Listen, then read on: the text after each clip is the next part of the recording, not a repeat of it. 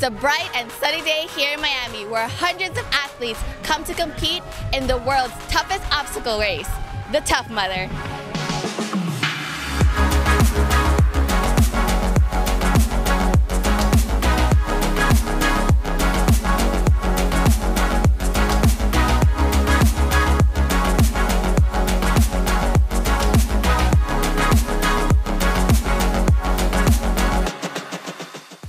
Since its inaugural season in 2010, the Tough Mudder has become one of the pinnacles of elite obstacle course racing.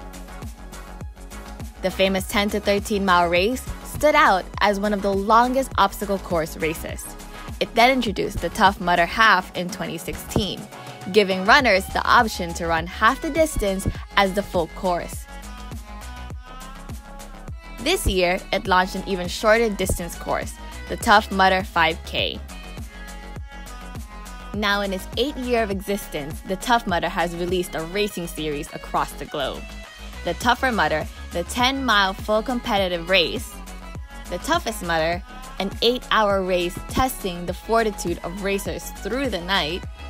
The World's Toughest Mudder, a competition inviting athletes from all over the world to truly test their endurance for 24 hours. And the newest Tough Mudder X, a 1-mile race for the ultimate Blitzkrieg showdown.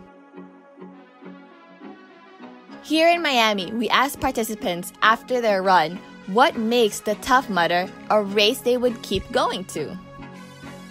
I'm here because I love to do obstacle races and mud runs, and they don't often come to Miami, so I do all of them that I can when they come here. Tough Mudder has probably the most teamwork-based obstacles. Even when you're in the competitive heat or whatever, you're allowed help, and you're allowed to help and receive help from your fellow competitors, which I love. I run a lot of obstacle races every year, so this is just another one I wanted to try, and the Tougher Mudder is something that I just wanted to get out here against the elites and see how I do. Everybody here is just here to help you out to win, and whether you're running and just needing somebody to talk to you and encourage you to keep on going, or when you get to the obstacle, maybe just helping you pull it up through, and then it makes you motivated to help the other person behind you too. So it's cool. We also asked the staff of Tough Mudder why they launched a shorter course like the 5K and what the future holds for this world-known race.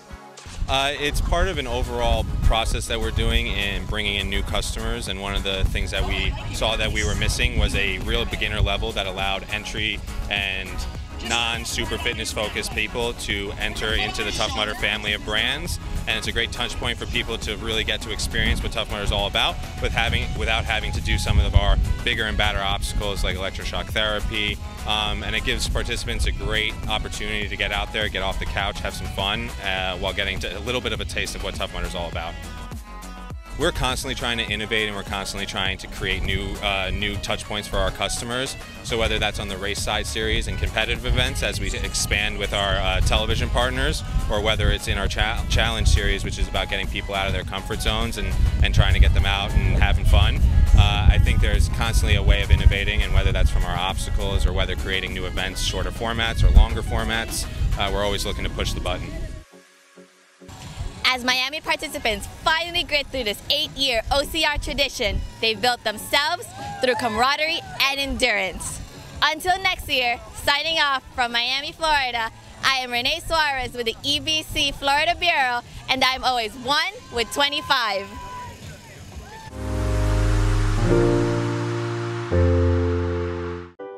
Hey guys, I hope you enjoyed this video. Make sure to leave some love by giving it a thumbs up, and don't forget to subscribe here at EBC Digital Nest so you don't miss any of our upcoming features.